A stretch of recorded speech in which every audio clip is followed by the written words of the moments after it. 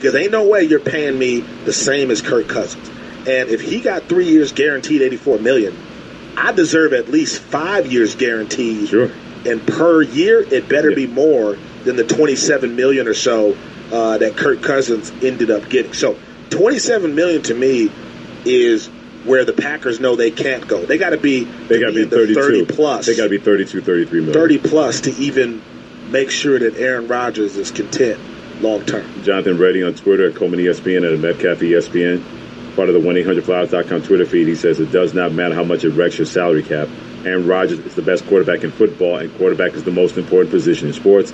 Packers should pay him whatever. That staring match will be interesting after next season, or even before they try to have a contract extension.